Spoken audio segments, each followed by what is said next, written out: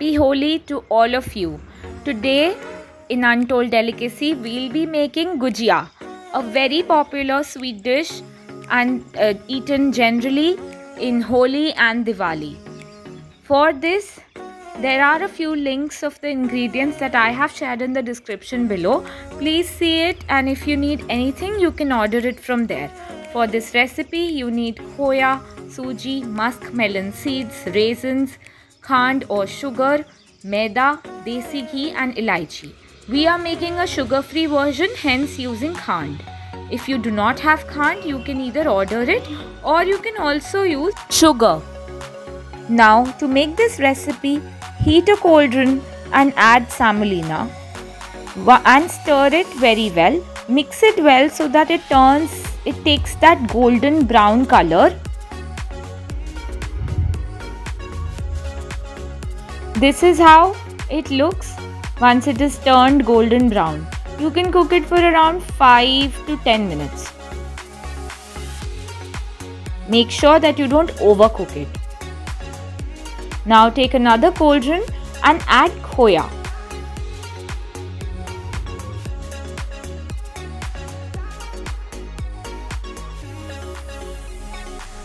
Heat it and let it melt for 2 to 3 minutes. And mix this as well. Make sure that there are no lumps. And keep stirring it till the time it turns golden brown.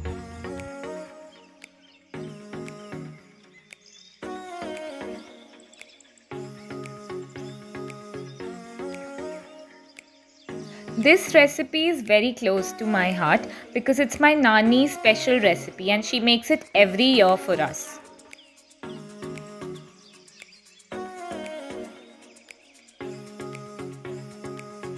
Once it is golden brown in color, now is the time to add the roasted semolina. Also add cardamom powder and raisins along with it and mix it well once again. Keep mixing it till the time there are no lumps.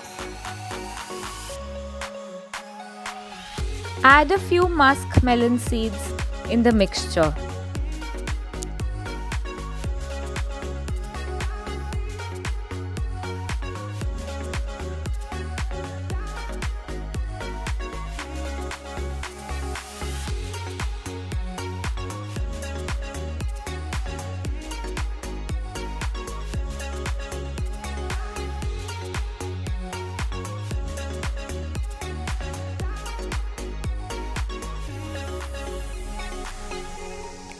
This inner filling looks good and it's well roasted now. So now is the time to add khand. If you don't have khand, you can also use sugar, but we are making a sugar-free version using khand, which is a rich source of iron, minerals and vitamin. Now we'll prepare the dough for Gujiya. For this you need to add the refined flour.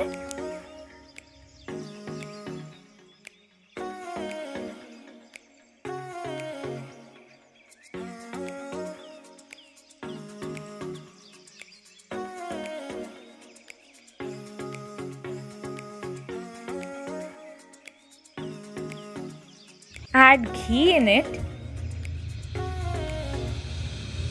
and then mix it very well. Then make a dough using some water.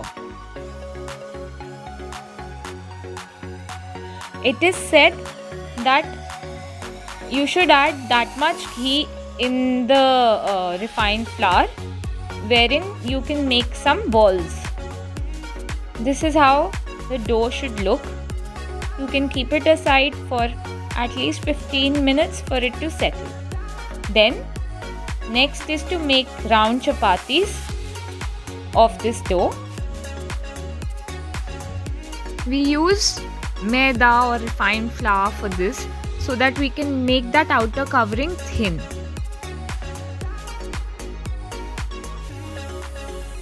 One more thing that is very important while we'll add the filling to these gujiyas is making a paste of refined flour and water. Putting that paste around the chapati will help us stick it when we'll make the shapes of gujiya. Adding the gujiya mix inside it, and when we'll cover it, it's going to help us stick around.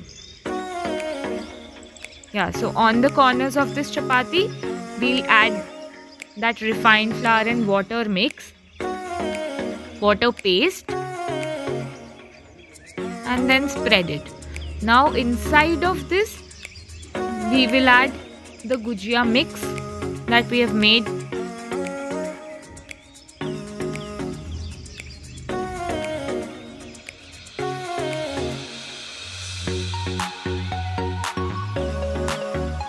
And now we'll cover it from one side. Just close it. It will form a D shape.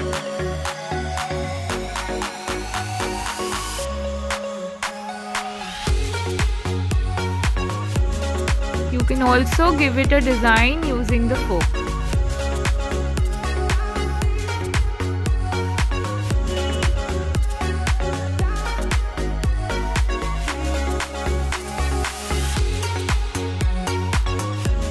Heat a pan and add some Desi Ghee in it. Now add your gujiyas and stir fry it.